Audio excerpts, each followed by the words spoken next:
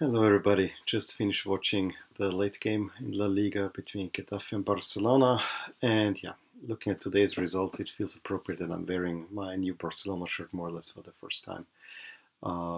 It's of course the 2010-11 one that they won the Champions League in style and yeah, one that I wanted to have for a long time, and it's totally fitting because everything went for Barcelona today, as we will see, and yeah.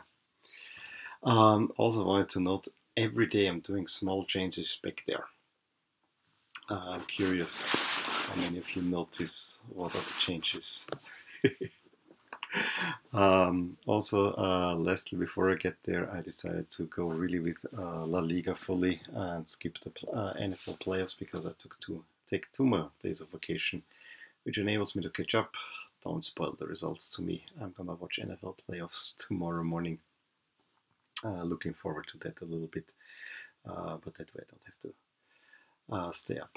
I don't like that this black shirt below looks better. Okay, let's talk about the games. The first game I think today was 0-0 between Eibar and Villarreal. Don't need to talk about that. And the big game, of course, was between Sevilla and Atletico Madrid, which was also a little bit of a weird jersey matchup. I mean, Sevilla playing at home in all the white with the black socks, which is their kit. I'm not sure if I like it. That kit of Sevilla features a little bit too little red for me. For my liking, a little bit more red would do this kit very well. And Atletico in their third kits, these greenish blue ones with stripes, very weird kits overall. I only started from the 30th minute, but right off the bat, it was quite exciting. And from what I hear, this was where the excitement started, with Andre Silva almost scoring a goal, and then just a minute later, Ben Yedder slotting it home. I think Andre Silva hit the cross of the goal. Was a really great shot, and then just later on, he was also involved in that goal.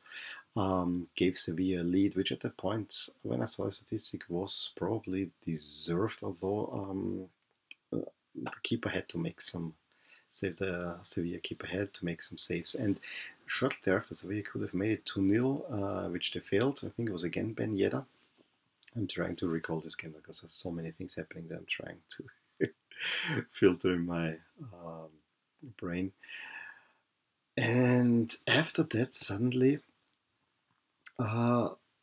just before halftime, there is a foul on, I'm going to look up the name, Partey, of Atletico right in front of the box. And great free kick position for Griezmann.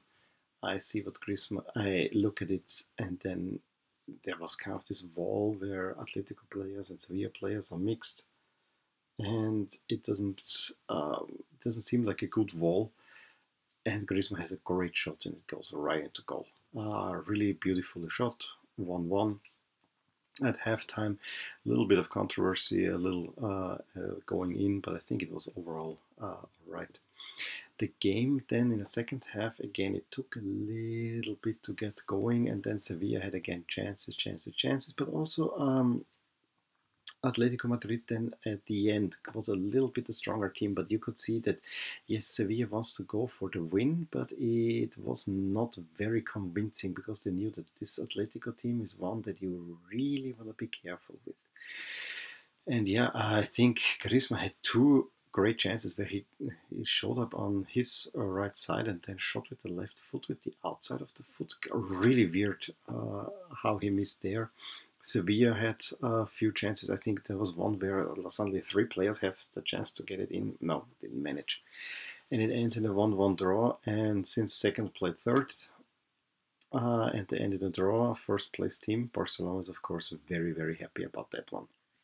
So that was that game. I'm just looking at statistics here. It was 15 shots and goals, but 15 shots next to the goals, so 20 shots, 19, 2019 in shots, so relatively even. 5 on goal for Sevilla and 7 for Atletico. Sevilla had, of course, more of the ball. And yeah, it was overall a pretty even game. The only thing that was not even was yellow cards, and even there it was, I mean, 11 yellow cards, and there was no yellow red. That has to be said. Most of the cards came in the second half. I think there were only two, yeah, Navas and Korea, that didn't get yellow card in the second half, and yeah, Atletico Madrid got two more. But 11 yellow cards, and there was one scene, I think, where Partey fouled Navas, and the stadium erupted and everyone got at each other's throats. I think suddenly the yellow card of the referee was on the floor, and there's a yellow given for Andre Silva probably for protesting too much. Overall, I think it was a better game than you could expect. Every time Athletic plays, you don't necessarily expect a good game because they are a tough team to play against. But I think the free kick and the chance by Andre Silva and so overall the drama, I think, made it well worth watching. That one was enjoyable. Let's put it that way. I didn't get super into it, but it was enjoyable. The second game that was on my list and I only saw very little was, of course, Real Madrid against Real Sociedad. I saw the beginning and penalty given right away. What Casemiro was thinking of, it was safe there. And he gets a penalty. He gives away a penalty, and in the third minute, I mean, the foul was in the second, and the third minute, William Jose makes the 1-0. Then I don't know too much of what happened. I'm looking now at the statistics, and yeah, of course, Real Madrid has more chances. I know I saw a big chance by Benzema in the, I think, 10th minute. And then I kind of lost control of the game because I need to be with the family. We were eating, kids need to go to bed, and tomorrow is a school day again after vacation. So yeah, didn't get too much of that game. Of course, Real Madrid had more possession, but I just watched a little bit at the end. I think I have the feeling that this was a game where Real Madrid is trying a lot, but is not very organized. Is playing all over the place. And Real Sociedad launches their counter-attacks, and one counter-attack made it 2-0. In the meantime, Real Madrid also got a player sent off for a technical foul on the midway line. Who was it? Yeah, Lucas Vazquez, of course. And yeah, Real Madrid is in deep crisis. Yesterday I said they lost vital points away to Villarreal. Alaves overtook them, and now they lose at home to Real Sociedad. It doesn't look good. Pardo made it 2-0, and there was a huge chance by Willian to make it 3-0 towards the end of the game. A wide open shot should have made that one quite easily, but he didn't do it. So that's how it went. So Real Madrid loses 2-0, and the crisis is getting bigger. They've already 6 losses on the season, and now they lost a spot. They're now in 5th spot. They need to get something really going. So after 18 games, I mean, I think the good thing is it's only 18 games. It's not even a half season yet, so that might be in their favor. They can still pull it out. And last year they were also a little bit. They were far off the pace after the first half of the year, and they win the Champions League. So you never know, but at the moment it doesn't look good, and there's a lot of unrest. And then the last game was between Getafe and Barcelona. What shall I tell you? Getafe actually plays well at the beginning. Then the defenders make a mistake, and Messi has a clear shot on goal. Well, let's put it that way. 2 defenders, Messi tries to get through them, the goalkeeper comes out, the ball gets past the goalkeeper, Messi's there, and from a cute angle, empty net, puts it in 1-0, and from that moment Barcelona controls the game. And very similar to the game they had just before the Christmas break, where they didn't play well at Levante, and then they make the goal, and then it gets out of hand. Didn't happen today, but there was a danger of it happening, because just a few minutes later, Messi free kick gets headed away. The ball falls right in front of Luis Suarez outside of the box, who volleys it in. Wonderful, wonderful goal. 2-0, and then Mata, not Juan Mata.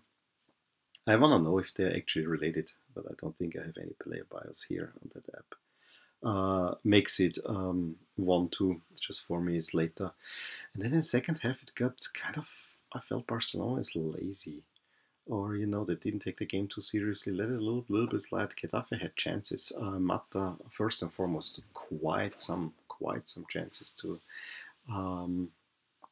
net a few more goals. Didn't happen. I think there was one chance where it was wide open and he couldn't make it. Then, of course, Barcelona has also their chance. I mean, they're the best team in Spain, let's face it. They have their chances of making a third goal, also don't make it, so it ends 2-1. No one will talk about that game anymore. It's 3 points, and the most important thing is that Barcelona now has 40 points after 18 games, Atletico 35, and Sevilla 33. So you have already a 5-point cushion, and most importantly, you are 10 points ahead of Real Madrid. So Alaves 31, of course. So looks quite comfy for Barcelona, I have to say. Getafe, 7th spot, 25 points. Also not too far off for Real Madrid. So this was actually, overall, if I look at it, a good win. Who else? Real Sociedad goes now in 11th. I didn't like their great jerseys with the green. I don't know what this has to do with Real Sociedad. And then even the crest in green didn't look good. Eibar 22, and yeah, I think I went over the table yesterday. So Real Sociedad is 11, Valencia 12, and of course Atletico Sevilla on top. This is Barcelona's to lose, honestly. I think Barcelona gets more and more an edge in La Liga. I'm not sure if we will see a title Liga race if Barcelona continues this way. Yes, it's not even the half a point, which I find a little bit, it's not that odd, but there's still a lot of games to play, but at the moment it doesn't look as if anyone else but Barcelona is gonna win that one. And maybe Atleti can make a challenge, but I honestly don't see it. They're a little bit too sketchy for me. I think they were in better shape last year. Let me know what you thought about La Liga this weekend. We have now a lot of Copa del Rey, Copa Italia, FA Cup, and all that kind of stuff going on. I saw Leicester. That was the only casualty of the Premier League in the FA Cup. Against Newport Town. Let's check that one quickly. Newport County. Other than that, FA Cup. Will get maybe more interesting later on, and the same thing for La Liga and Coppa Italia. Coppa Italia, at least we have some Serie A matchups already, so that might get a little bit more interesting. But I will stick for now with the leagues. If there's something interesting happening, I'll make a video. Give me a thumbs up if you liked that video, subscribe to my channel if you want to see more videos like these, and I will talk to you soon. Bye. Hey there, I really hope you enjoyed this video. And if you did, here are some videos and playlists that might be of interest to you too. Also, please consider subscribing to my channel, as it will give you all the updates on my channel, all things My Soccer Universe. And with that, I want to wish you a wonderful day.